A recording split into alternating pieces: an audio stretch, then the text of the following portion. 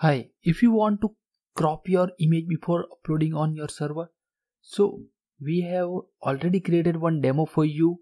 So let's check the output first and how this demo will work. Let's see. So here we already created one demo. So here you need to select your image first, right? So take one image here. Now like I select this image. Now here you can see you can crop your image based on your requirement. So here I simply crop this image, right? Now when I click on this crop button, that image will be stored in our server. So once this image will uploading on server, this message will display here like image uploaded successfully. Now how is it possible? For that we already created this blog.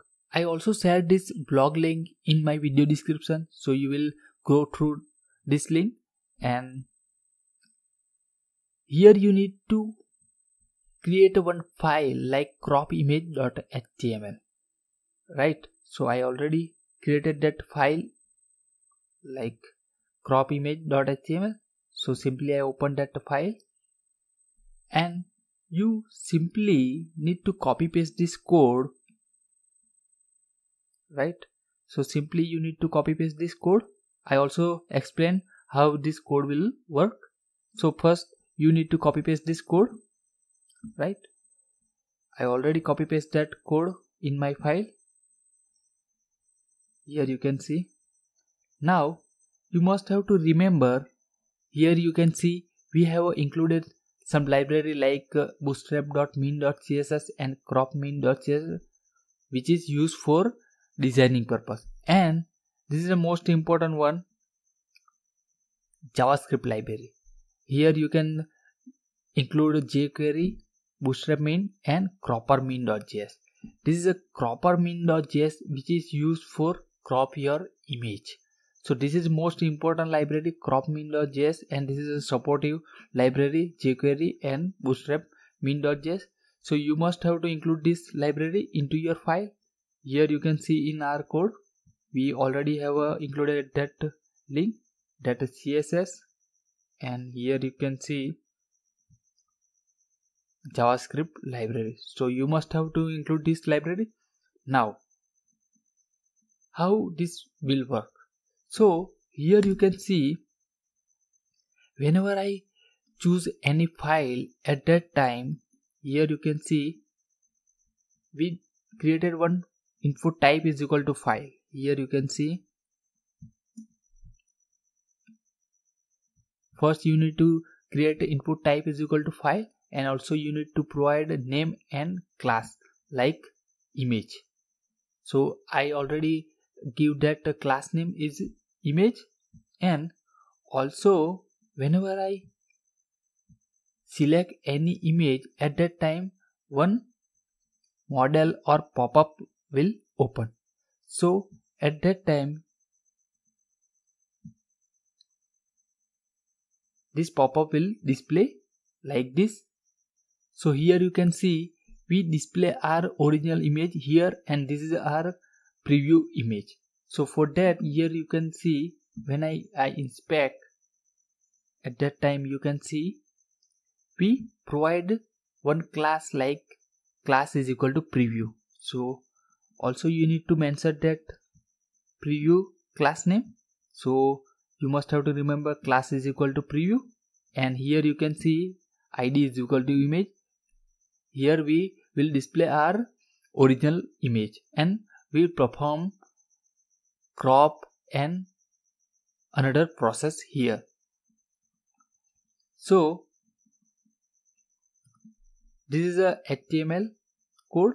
Now whenever you click on choose file, it means whenever you choose any file at that time, here you can see on change event will call and get all image details. So this code will be used for getting image details and all that. So simply you need to copy paste this code. So whenever you click on that, like whenever you click on this choose image file, at that time this code will call. Now the most important code is this one. So whenever you click on crop button, so here simply we take one image. So when you take one image, at that time whenever you click on this crop button, at that time this code will call, right? So you must have to provide that crop id is equal to crop on crop button. So here you can also see we provided one id is equal to crop. So here you can see id is equal to crop. So whenever you click on this crop button, at that time this code will call. Now we use one method like get cropped canvas. This is a Cropper JS predefined method. So you need to provide width and height as per your requirement. If you want to increase or decrease height, then you can change this height and width, right? So once you use this get cropped canvas, that result will be stored inside this canvas variable. Now here you need to pass our canvas result into this Ajax block. But before passing that canvas result into this Ajax block, we converted that canvas result into this base64 format. So for that we create one object like reader, and that blob data will be converted into this base64 data. So how this base64 data will display? Let's see that base64 data. Why we need to pass this base64 format? Because that canvas will not directly uploaded on server, so that's why we converted that canvas result into this base64 format. Here you can see this is how our base64 format will display like this. So that base64 value we need to pass inside this Ajax block. And in this Ajax block you can see we create one, or we need to call one file like crop_image upload.php. So that also we need to create that file. I already created that file, so you must have to create that file. And here you need to pass your folder part. It means you need to create one folder also. So I already created that folder crop_images.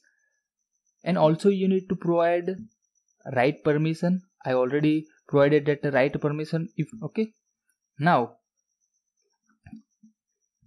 here we get that base64 value, and we need to use that explode function to explode that image part and which type of image.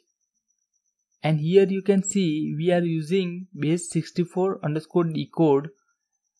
This is a PHP function which is used for convert your base64 images or base64 result into this image.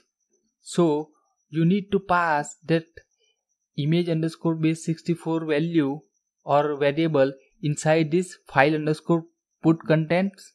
So this is also PHP function which is used for uploading your file on your server. So this is how we uploaded that file on our server. So simply you need to write this 5 to 6 line code to upload your image on your server. And finally once your image is uploaded on your server, this JSON_encode function will use to return that response on our file. So once this file is uploaded successfully, then this message will return into this Ajax block. And here you can see once success, then our pop-up will close, and here we simply display one alert message like image uploaded successfully.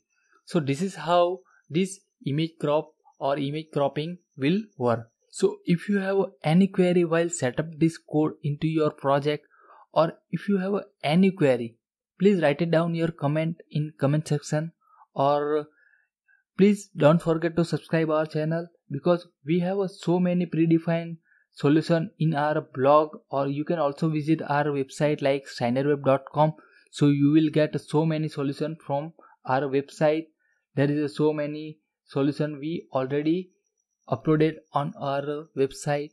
So don't forget to subscribe our channel, and don't forget to visit our website www.shinerweb.com. and thanks for watching. Bye bye.